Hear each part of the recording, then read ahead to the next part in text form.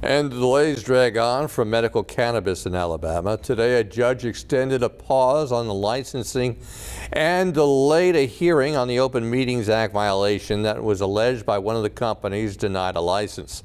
State Capitol reporter Maddie Beer-Temple is in Montgomery with the story. AMCC lawyers say the commission will vote to put a stay on the licensing process at their meeting this Thursday. Now, that stay would be on top of the court-ordered stay already in place. They say they'll then discuss how to move forward with a third round of license awards. Lawyers for the company Alabama Always say they're encouraged by a third round of awards done in the open. The way that government in our country should work is that people should be given notice of what the government's doing and an opportunity to participate and respond.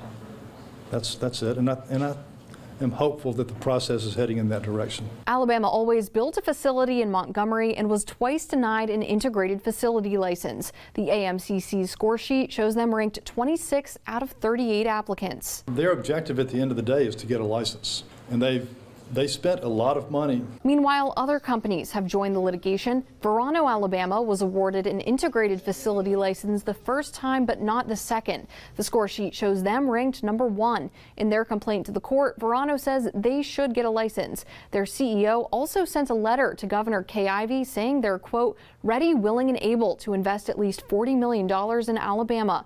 While the companies battle in court, Shay Garrigan with the Alabama Cannabis Industry Association says patients are waiting. I think it's very sad because nobody was there representing the patients. They were just there representing people that did not receive a license. The only thing people that are in pain right now want to know is when can I get my card? Now, Judge Anderson extended that temporary restraining order until September 6th. That's also when he'll hold that hearing on the Open Meetings Act issue. Reporting in Montgomery, Maddie Beer-Temple, WDHN News for the Wiregrass.